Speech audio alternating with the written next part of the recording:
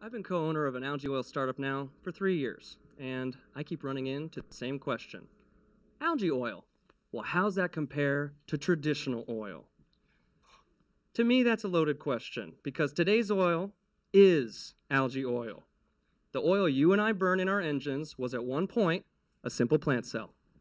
It's known to have been on our planet for over 3.5 billion years. At one point, it was the first life form to exist, and at that time, it was the most advanced organism on the planet. This is the city of Signal Hill where our company is founded. This coastal region has produced millions of barrels of oil over the last century. This region was once so oil saturated you could tap into reservoirs and the crude oil would bubble to the top without the aid of pumps or oil derricks. We knew this planet was spread with algae from this prehistoric algae bloom the entire globe over.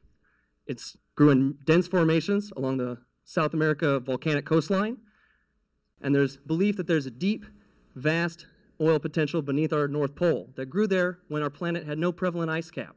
And it's a good thing this oil grew everywhere. Everyone uses it. Our industrial engines require it. The global appetite for this resource grows every year, and to be quite honest, which resource? Algae. We have this plant cell to thank not only for our oil, but our atmosphere. In the Proterozoic Aeon, our world ocean, which consumed only CO2 and sunlight, created an unneeded byproduct, oxygen. Thanks, algae.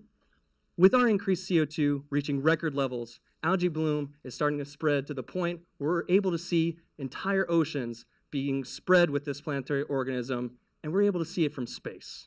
So when you think of where oil comes from, or the topic of alternative energies comes up, always remember that today's oil was also a plant. It just grew a long time ago.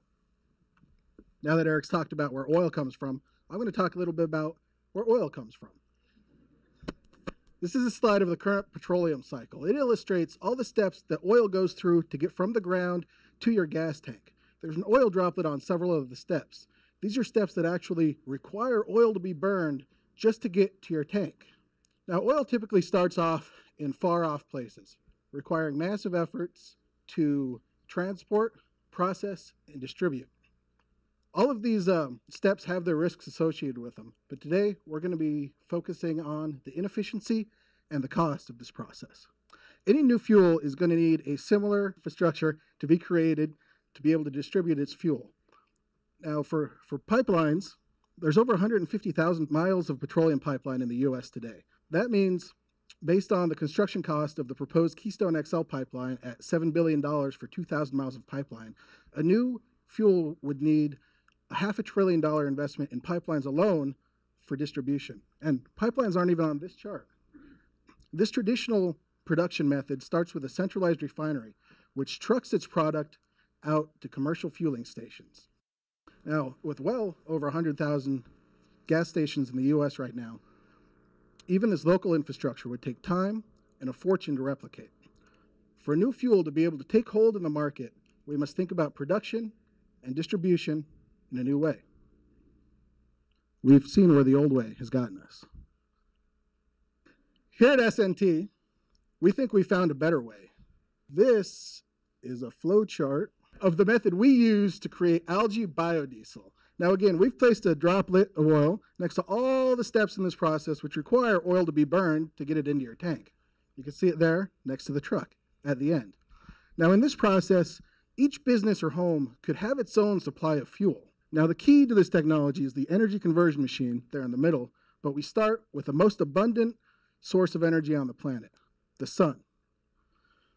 Now the ECM has been designed to use any kind of renewable energy input, but in Southern California, our prototypes use solar power. The main idea here is to use a form of renewable energy that only occupies unused space, such as a roof. Now, the key to this process is the energy conversion machine, and it does exactly what it says it does. It converts energy from one form into another, sunlight into biodiesel. The stackable nature of the machine makes it easy to be produced in any size. The size and the cost will depend on the consumer's need. Now, the secret to the biodiesel itself is the algae. There are 30,000 strains of algae to choose from. The right one will replicate very rapidly, some double several times a day, and it will also have a high lipid cell or oil content. Once the oil is freed from the algal cell, It's basically ready for use in your favorite diesel vehicle. This new production method, distributed production, enables the consumer to adopt the use of renewable, eco-friendly fuel on their own timeline, whether the reason for doing so be monetary, regulatory, or ethical. By eliminating the need for massive, costly infrastructure, SNT's ECM technology enables the consumer to take control of their energy destiny. We have one of our prototypes over in the Innovation Lounge. Feel free to come by and see us. Thank you.